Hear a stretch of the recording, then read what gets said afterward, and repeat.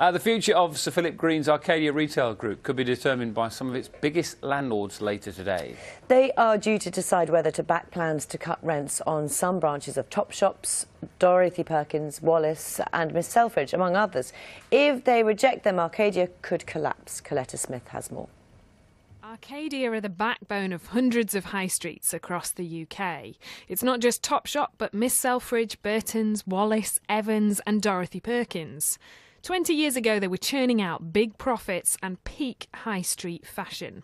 But Topshop has been falling out of fashion. They've faced big competition from online retailers. A lot of people say they haven't invested enough to make their stores swanky.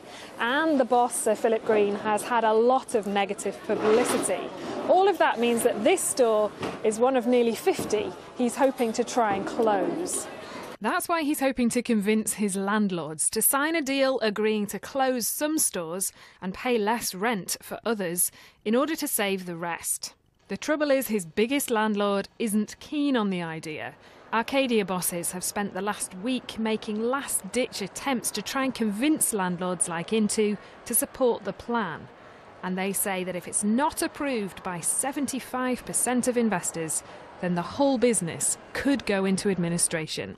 That's nerve-wracking for staff. They're sat there on the sidelines while their employer is having a negotiation with the landlords over the future of their job. But there's a bigger issue here as well, because they're seeing lots on the high street disappearing, and that impacts on local communities and high streets like this. It's full of doom and gloom at the moment. The only shops you see now are pound shops, betting shops, food shops and charity shops. Fewer and fewer shops and less choice for consumers. Whatever happens today, a big chunk of Arcadia stores will close, puncturing more holes in struggling high streets. Coletta Smith, BBC News in Ashton-under-Lyne.